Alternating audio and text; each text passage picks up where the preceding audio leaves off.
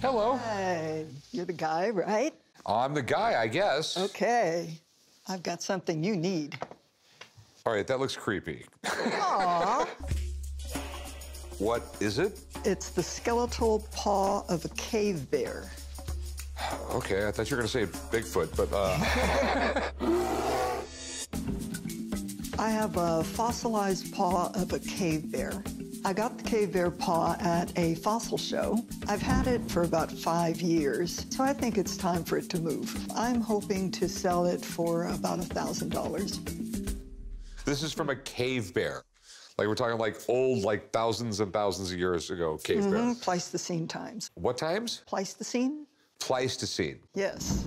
This was back when cavemen were wandering around Europe, and this guy was from Romania, about 20 to 30,000 years old. Okay. Cave bears more or less died away when the Ice Age went away. They lived in caves, so when these bears did pass away, their bones got a little bit preserved because they were inside caves. Right. They were sharing the caves with the cavemen. The only way those two were sharing a cave is if the humans were the meals. Yeah. Really cool. So it's all fossilized. Yes. Is this all wired together, or? Wire and I suspect some glue. Okay. These things are definitely collectible. As a matter of fact, the whole fossil thing is sort of hot right now. There you go. You need this. So you're looking to sell this, correct? I am. Yes. Okay. How much are you looking for? 1,000. Okay. I have no idea if that's a great price, but I have a friend that's a paleontologist. Oh, great. So let me give him a call and have him take a look at it because I'm sort of lost here. I'll be right back. All right.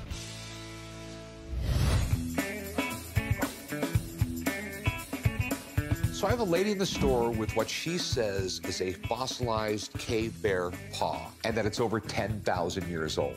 Fossils are super collectible right now, and they bring good money. But I have no idea if this thing's real or what it's worth. So I've called in Andre, my paleontologist friend, and he's gonna help us out. This young lady right here has a cave bear claw. Absolutely. This is Ursus speleus. What? Okay, hold on. Ursus speleus? Yeah, we're gonna talk some Latin.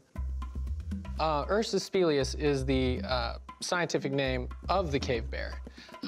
These were massive animals that ranged all over Europe and Asia. Okay. Really kind of an interesting fact about the cave bears is everybody thinks they're these big, terrifying carnivores. But studying their teeth, scientists have noticed their teeth started to change from carnivore-based diet to more herbivore-based diet. So believe it or not, these gigantic bears probably ate more vegetables than meat. But you still wouldn't want to piss them off. Oh, absolutely not. I mean, one swat of a cave bear and, you know, break your neck. These animals are remarkable. They were the size of a Kodiak grizzly, standing 10 or 12 feet tall. I mean, I've gotten a lot of fossils over the years and stuff like that, so a lot of times, some of these are replaced. With these cave bear hands and feet, there's so much original material out there that generally it's not really worth it to fake these, but my only concerns would be any kind of damaging preservation, articulating it. A lot of people like to put metal inside of the bones. That's something I would look for. Yeah, I see the metal in there now. So that's typical, it's not ideal. I see some putty work done right here to attach all those ankle bones together. That's also typical. I don't see anything that stands out as unusual. Okay, so this is all 100% like 30,000-year-old bear. This specimen is 100% fossil. So what's it worth? Retail value? These are super cool because it's a bear paw, but these are fairly common. If this came into the museum, I would appraise it at about $900. Thanks, man. Appreciate it. Thank you. Okay. All right, so how much did you want for this? Well, 1,000, so you're not going to give me 1,000. No. What's the best you can offer me? 400 bucks. Ooh. Can you do 500? I'll go 4 1/4. That's really the best I can go. Can you squeak it up to 450? No. I mean, these things are neat. They do sell, but they take a long time. Okay, well, I like you. 425. All right. All right, sweet. I will meet you right over there. We'll do some paperwork. I'll get you paid. Okay. I went for $425. It was a lot lower than I wanted to go, but I caved. Got my attention. So do you know what dinosaur this is from? I don't. It was my grandfather's. I have no idea. I just know that it's a dinosaur bone. It's a big dinosaur. Yes. I'm here at the pawn shop today to sell my grandfather's dinosaur bone. He's had art all over his house, and this was one of the things that was displayed. I'm not even sure if it's just a piece of art or if it's a real dinosaur bone. If I'm able to make a deal, I'm getting a mommy makeover and going to Hawaii. I am just like baffled. To find something this big and intact is incredible. In the 1800s, we realized that, hey, there was really big animals walking around the planet at one time. And soon after, archaeologists started racing to excavate whatever fossils they could find. So there were certain deposits in the United States where there's just massive amounts of them. Right. So, how much do you want for this thing? I was thinking $40,000. $40,000. It's pretty old. Okay. We don't even know what kind of dinosaur it's from. Okay. I also know that a lot of times they'll find, say, this bone right here and cast the rest of it in plaster. So a lot of times these dinosaur bones are not all complete. Sometimes only, you know, that might be real dinosaur. Okay, all right, I'm gonna put that back for you. Okay, there we go. Put his toe back. Put his toe back. So, like, let me get someone down here to see if the entire thing is real, and he should be able to tell us the dinosaur's name. Awesome. That would be great. Yeah, it was Bob the dinosaur. Right. All right. So give me a few minutes. I'm gonna give this guy a call, and I'm gonna get him down here, and we'll get this figured out. Perfect. Just goes to prove you never know what's gonna walk through that door. Right. I'm totally happy with an expert coming in. I'm really excited to see if it's real and what it's worth. So there it is. Wow. I think it's real. Hi, how are you? All I know is it's a dinosaur leg. This is Camarasaurus. Camarasaurus was a long-necked dinosaur that lived in the Jurassic period. It's a quadrupedal dinosaur, walked on 4 legs. Okay. To authenticate, we'll take a look at this to see if there's any cast pieces. Weight is gonna be the first indicator. That definitely feels like a cast toe. Okay. That's not that big a deal. Looks like these little toes. Well, there we're starting to get into some real bones.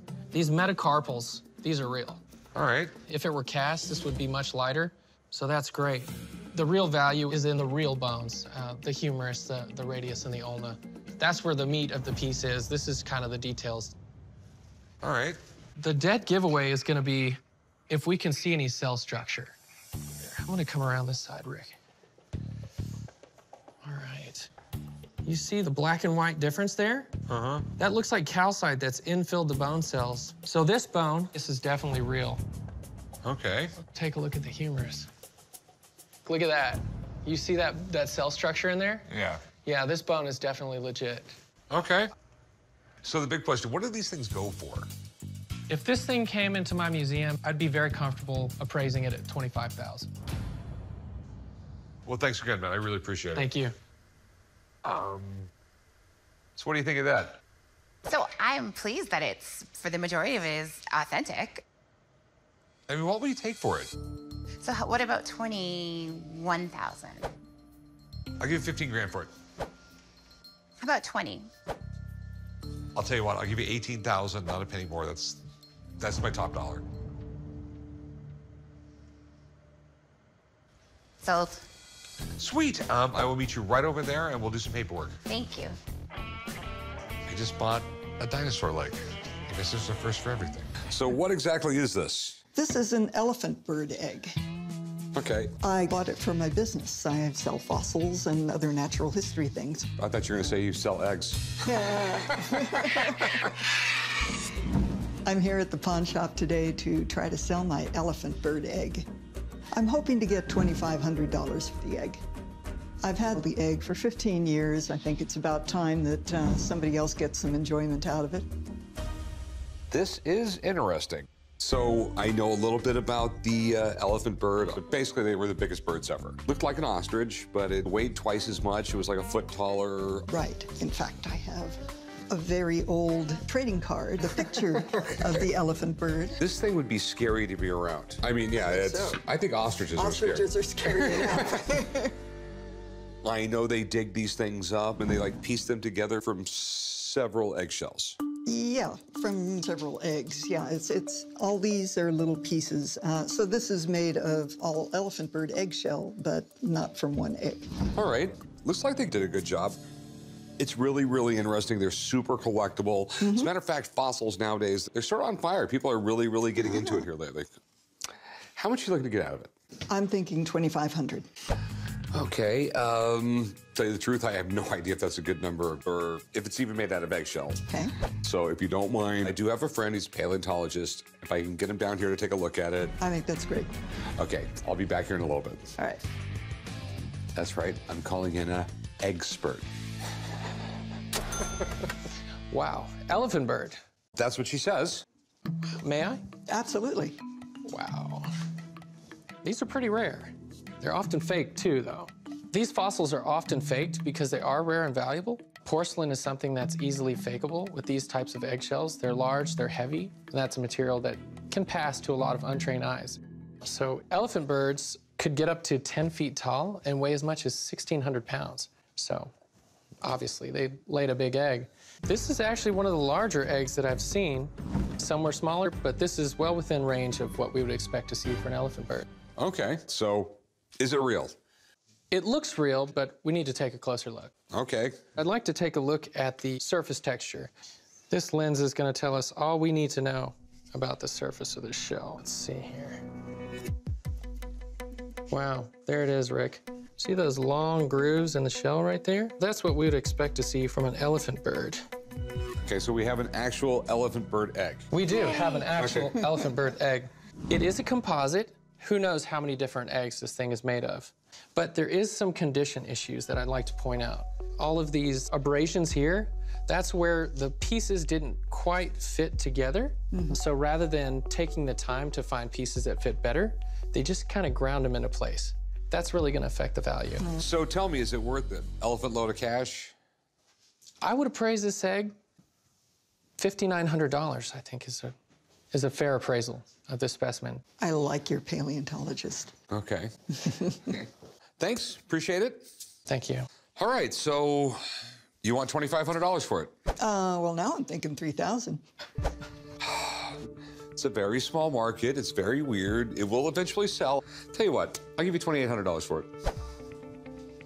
That's more than a fair price. But you sure you can't do $3,000 on it? I'm offering you more than you were asking. I know, that's true. But your paleontologist really got my hopes up. $2,800 is the best I could do. If it's really your best, fine. Okay. All right, sweet, we have a deal. If you just go around the corner, do some paperwork, I'll get you paid. Okay. I think it's a fair enough price. It's more than I came in for, so I'm happy.